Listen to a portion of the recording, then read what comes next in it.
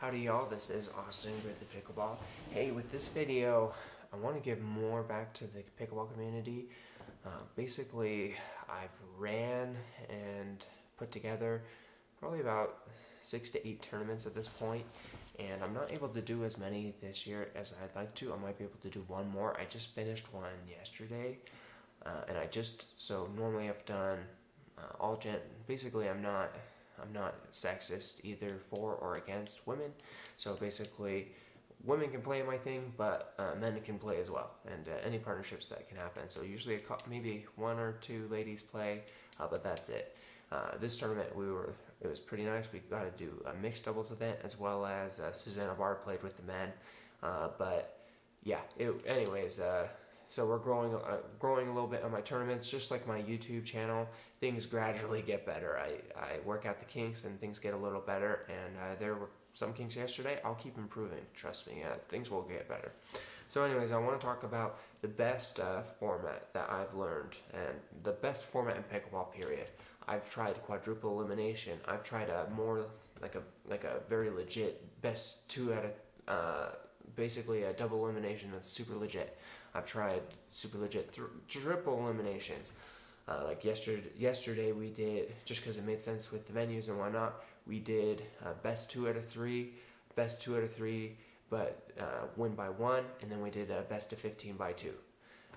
We tried that, and yeah, I've done mixers, I've done a lot of different things, and I'm going to give you the very best format that there is. Very best format that I found to date that I think is the best, and really, let's talk about what format we do. So there's round robins. Round robins give back to the players, but it's kind of more socialism. Everyone gets the same amount of play. What about the better players? Like they're better. Why do they have to play the weaker teams over and over again? It's less good for them. It's less good for the better players, anyways. Better for the weaker players. Now we have double elimination. It's bad for the weaker players. It's better for the stronger players. But also, why are we only doing double elimination? Is it for the players, or is it because the tournament needs to make money and it's not for the players? It's logistics and greed. It's logistics and greed. But the one good thing about double elimination is more matters per match. So higher stakes, higher reward, better pickleball. So that's the good thing with that. So anyways, best format I've found is you do groups of 4, groups of 4 round robin. So basically, let's say I have 16 teams. I take the 1st seed, I take the 5th seed, I take the 12th and 16th seed. And then like the last group, I take the 4th, 8th, and 9th, and 13th seed. I split up the groups evenly. And you play each game to 11 by 1. So it goes pretty fast. It takes about an hour to maybe like an hour and a half. It doesn't take very long to play 3 games. So you do that, and whoever's better gets the better seeding in the actual tournament. So it's a way to get your nerves out, figure out the kinks, as well as it doesn't really matter. It's for seeding. If you do awful, your last seed, just don't do bad in the legit event. So it's a way to get more games in less time, and also you get a variety of play. Next is you do a triple elimination event. So you take the seeding, you seed people, not just off of like the seeding you had initially, but you change it based off how well they did. So that's nice because you get a better gauge of where people are at, and it becomes more accurate. And then, yeah, triple elimination. So I like to do for the players, I like to do a best 2 out of 3, best of 15 by 2, and then a best of 15 by 1. If you do all of this back to BT dubs, it takes about 7 to 10 hours. So it's a long day of pickleball, but you think about a legit tournament, it's going to take that long anyways to do a double elimination tournament. When I do these kind of things, I usually do one event, so I do like 4 or 5 plus, and I make it quality. So basically, you're running your own tournament, you want to make your own quality event, this is the format that I would do. So I do the 4-team round robins, then triple elimination, and yeah, so minimum for the weaker players, they get at least 6 games, and if you lose 3 times in a triple elimination, I like that as well because you could get unlucky in a double elimination where you get bad seeding, you get unlucky with who you play. You could play the top and the top two teams right away and you lose and you're out. I mean, that's unfortunate. It could happen to you though. Triple elimination though, that's less likely to happen. And if you get unlucky 3 times, it's now your fault. You can't blame anyone else. You got unlucky 3 times. Like, it's the you thing, not a by chance thing. So I like triple elimination for that, as well as I've tried quadruple elimination. Triple elimination, there's enough on the line where it matters. Quadruple elimination, it gets a little stale, like, oh, I lost, like I got 3 more times, I'm fine. So it has enough on the line where it matters, but you can't keep losing in triple elimination. You'll lose the tournament. So yeah, so I like those aspects of it. You get a lot of pickleball, so at least 6 games. If you're weaker, you get weeded out. You deserve it, fine. And then if you're doing better, you get more pickleball, wonderful.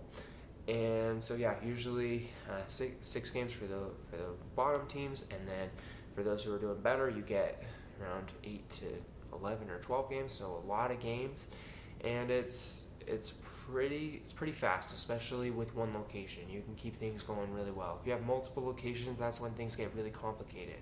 Ways you can put this together. I've tried to make my own things completely from scratch. I don't know of a really good software that can put it together completely for you, but I've decided with this very last one yesterday, this is a big change I'm going to make. I'm going to take from now on a double elimination bracket, and then I'll add the last bracket, so that should save you a lot of time. Reason why I haven't done that before is I wanted the top players to not get buys in the first round, so they could play the weaker players, because that's one reason that people want to play, is they get to play players that they normally don't get to. So a 4-5 gets to play against the top team the first round, and they get that experience, and it's a pretty cool experience. The trade-off though is I have buys later in the tournament, and things are a little more complicated. So I don't think it's worth it. And also it does take a couple hours to like make the thing completely from scratch. So take a double elimination thing with however many teams you have, and then feed it into a final bracket which you make. And if you have a better software or whatnot, please let me know. But anyways, that's what I would do at this point, and that way you don't have buys later in the tournament and people complaining. Anyways, so that's what I would do. Logistics for it. Other things you can do. I like to do prize money, where basically this last one yesterday, I had every player put in $50, and for example, logistics, we basically got the courts for free, and with the courts, I had sponsors help cover what it wasn't covered, so that covered that, and then I had $1 from each player go to balls, but then someone sponsored the balls, so I gave that back to the players, and everything went to prize money. You think about all these tournaments where they're taking the money, or maybe they're giving it to a good cause. Why isn't it about the players? And maybe it's not about the player for you need to make money or whatever it is. Wonderful. At least give them a good format where it's really nice. Don't just give them a double elimination format, or I mean, round robin's okay, but it has its weaknesses. So yeah, give back to the players. Anyways, moving on. So with the prize money's nice. I give it to the top 5 teams. Reason why is, I mean, if I have 30 teams and only 3 teams are winning money, I'd like to give back a little bit to the middle guys, and as well as maybe someone can't get to the top 3, but they can make it to the top 5, so it gives them something to shoot for. I've been on the pro tour where I can't medal at events sometimes, and anyways, it's nice to give back a little to the middle guy. So I like to do that, and then so all the prize money goes to the top 5 teams.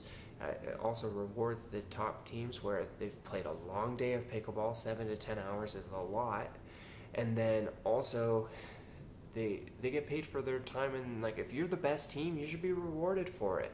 You're the best team that showed up. You beat everyone else. You didn't get as much out of it. I learned from failure. If someone beats me, you're not going to beat me the same way next time. I'm going to step up my game, and I get a lot out of losing, and I appreciate losing, even if in the moment I hate it.